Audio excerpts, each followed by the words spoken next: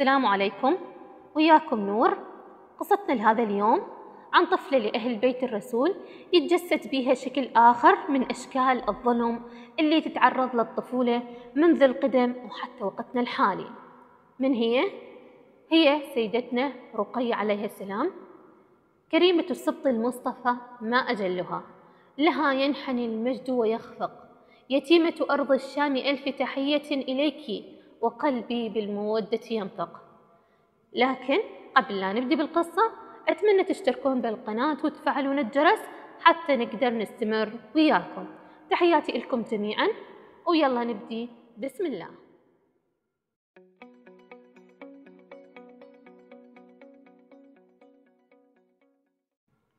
السيدة رقيه هي بنت الإمام الحسين بن علي بن أبي طالب حفيدة رسول الله، ولدت عام 57 هجرية. يقال أن أمها هي أم إسحاق اللي ماتت بعد ولادتها بفترة قليلة بسبب مرض أصابها. كانت رقيه أصغر بنات الإمام الحسين عليه السلام اللي هم زينب وفاطمة وسكينة، لهذا كانت إلها مكانة خاصة بقلب والدها. عاشت رقيه يتيمة، وهذا سر تعلقها الشديد بوالدها بحيث ما كانت تفارقه أبداً، وربتها واهتمت بها إلى جانب والدها عمتها زينب. مرت الأيام واشتد الخلاف بين الإمام الحسين ويزيد ابن معاوية. رفض الإمام الحسين بيعة يزيد، لهذا اضطر إلى أن يخرج من مكة متجها إلى الكوفة، وكان معاه أهل بيته ومن ضمنهم السيدة رقيه. لكن قبل ما يوصل الإمام الحسين إلى الكوفة سيطر جيش عبيد الله بن زياد عليه، ونكر أهل الكوفة بذاك الوقت الرسائل اللي بعثوها للإمام الحسين طالبين من عنده يأتي حتى ينصرونه. لهذا حاصر جيش عبيد الله بن زياد المكان اللي استقر به الإمام الحسين مع أهل بيته وأصحابه بكربلاء، ومنعوا عنهم الماء والطعام. طلب عبيد الله بن زياد من الإمام الحسين أن يستسلم ويبايع يزيد، لكن الإمام الحسين ما وافق ورفض هذا الشيء. لهذا السبب دارت بينهم معركة شديدة في يوم 10 من محرم. على أثرها قتل كل اللي كان مع الإمام الحسين من أصحابه وأهل بيته، بحيث ما بقى وياه فقط النساء والأطفال وابن الإمام السجاد اللي كان عليه وما يقدر ينهض من شدة المرض.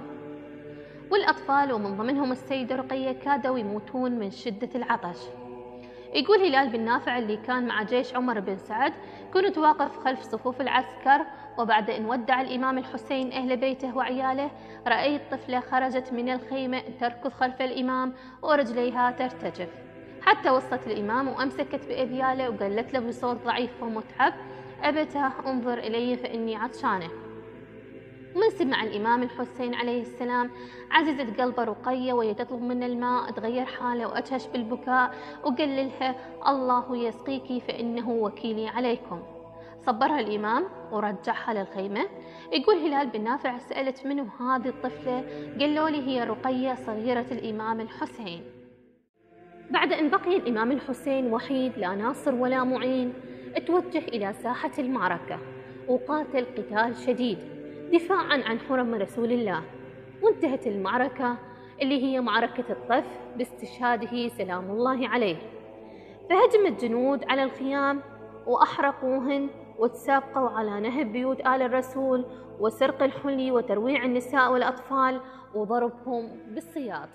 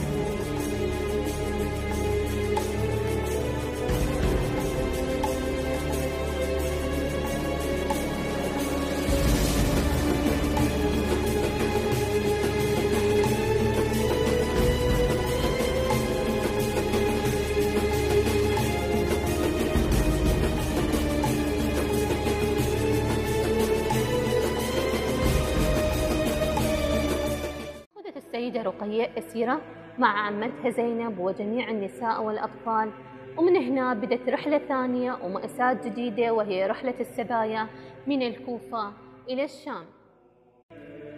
قطعوا رأس الحسين ورؤوس كل اللي استشهدوا وياه، وحملوا الرؤوس على الرماح في مقدمة ركب السبايا.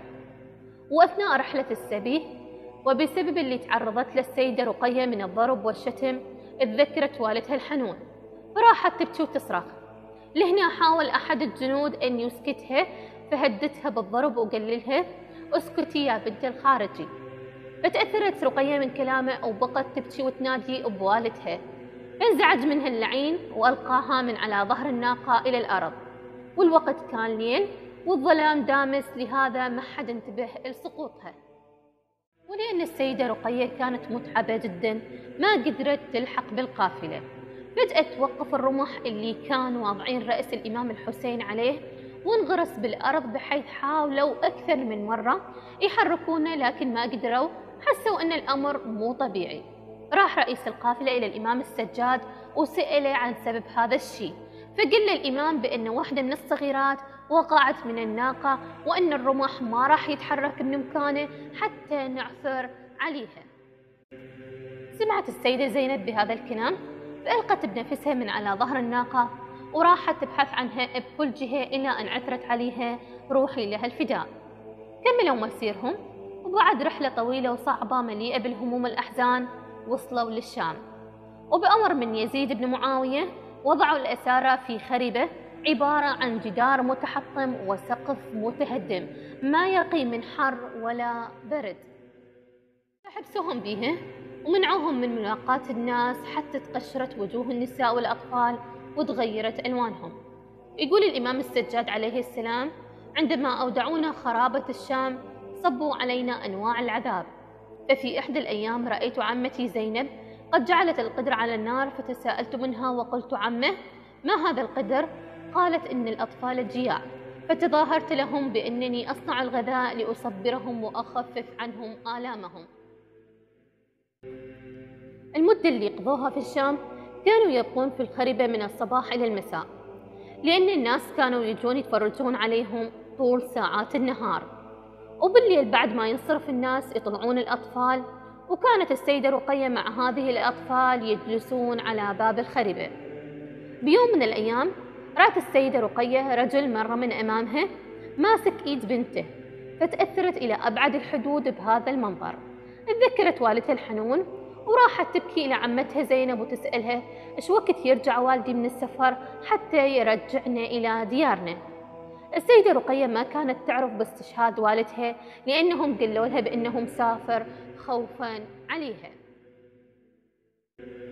فبقت السيدة رقيه تبكي وتبكي إلى أن تعبت من شدة البكاء. نامت الطفلة الصغيرة، رأت والدها بعالم الرؤية، فقامت ورمت نفسها بحضنه وقالت له: أباه أين كنت يا نور عيني؟ لقد لطموني على وجهي. أباه لقد ضربوا عمتي زينب بالسياط. فراح الحسين يصبرها ويهدي من روعها، ثم غاب عنها فاستيقظت من نومها مفزوعة.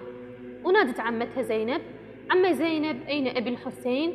جاوبتها السيدة زينب: بني إنه مسافر. وين أنا رقيه وحسين أريده، وين متى أضم واشتم وريده، وين ريته يمر على راسي بيده.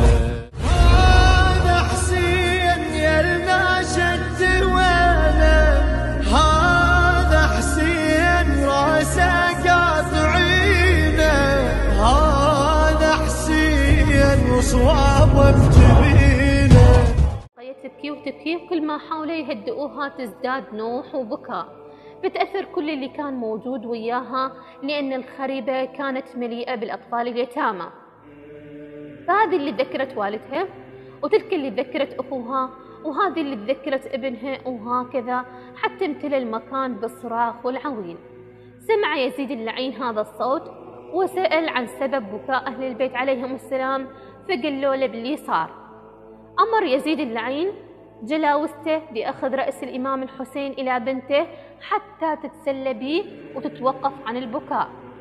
فأتوا بالرأس الشريف بطبق مغطى بمنديل خلوا أمامها، فرفعت المنديل سلام الله عليها، اتفاجأت برأس والدها، ضمته إلى صدرها ونادت: